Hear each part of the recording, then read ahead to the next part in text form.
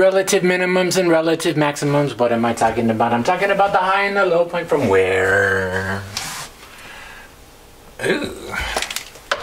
That's probably better right there. Get rid of that. What? We're talking about the high and the low point relative to the points around them. We're talking about the relative min and the relative max. This has both a relative min and a relative max. Well, we're looking at the x values around here. Boom. It's lower there for y, and it's lower there for y. So this guy's high right there. That's the relative max.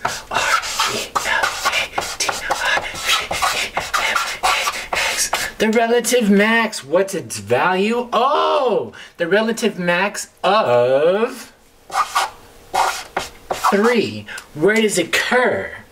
At 1, 2, 3, 4. X is equal to minus 4. It is a point. It's the point minus 4, 3, but what? It's a relative max of 3, and it occurs when x is equal to 4.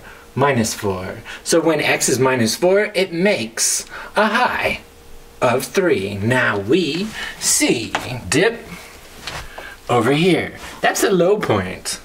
Isn't that one lower?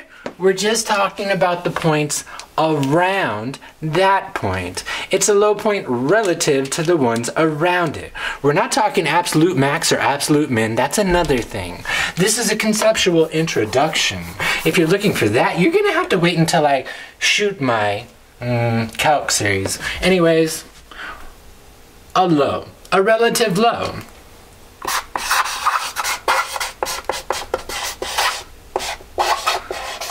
The low is minus 3, a relative low of minus 3, and it occurs at what x value? 1, 2, 3, 4. It occurs at x is equal to 4.